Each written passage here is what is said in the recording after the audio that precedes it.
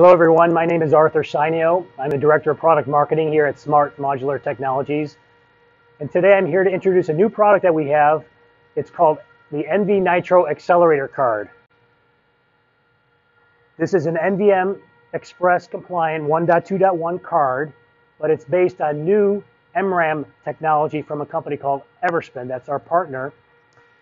Magneto-resistive random access memory. And the benefits of that technology are, the main one is persistent. So any data that's written through this card is persistent in the MRAMs. It also has high endurance. It can operate at high temperatures, and it has very low latency. So it's operating at a DRAM speed on this card. And what we're showing here today is a comparison of the nvNITRO card versus an Intel Optane SSD. If we think about a trading application, for example, financial trading, if you were to plug this card into a server that does trading, you would see approximately a 9-fold increase in the number of trades that can be done using this card versus just a standard SSD alone. And the way that's done is normally synchronous log buffers need to be committed, so they can't be lost due to financial trading regulations. The data has to be saved.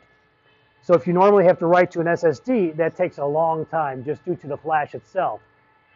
If you can write at DRAM speeds to the MRAM cards, then you're dramatically able to increase the system performance by using this as a write accelerator or a ring buffer. So the data is written to the card in bytes, memory map mode, and then pushed back out to the SSDs in block mode.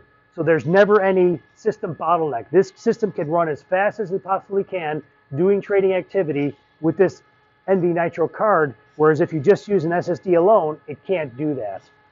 The data we're showing here is megabytes per second, IOPS, and latency. This is a benchmark called EasyFIO. And there's a summary chart shown here.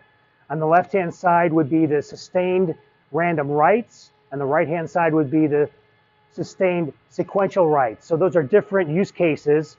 The sequential or the sustained random writes would be the financial trading case. As you can see, IOPS in the block there, the blue block, very big increase, and then the green line would be reduced latency. So you're getting high-speed access, a lot of activity with no worries about wear out. At the same time, the data is being saved on the card. So again, a 9-fold increase in the case of financial trading by adopting the card. There are no hardware changes. There are no memory reference code or BIOS or file system changes needed. You can just plug this card in and achieve the benefits.